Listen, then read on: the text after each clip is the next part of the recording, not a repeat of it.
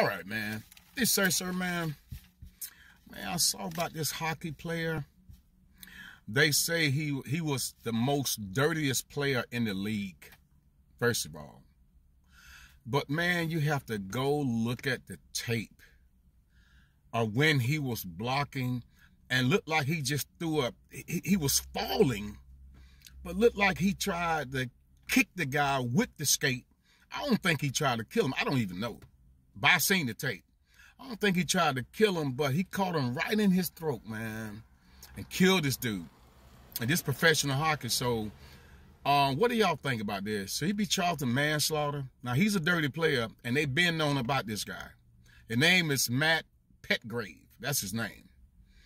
I want to hear what y'all think about it. I don't see too many people talking about it, but hit the guy in his throat doing a play, man. And it kind of looked accidental, but then it don't, man. I'll tell you what, just go look at the video. Go look at the video, and I want to get your comment on it. I'll let you guys decide on this because it was kind of crazy. Okay? Like I always say, man, Sir 58, TikTok and Instagram. Sir out, man.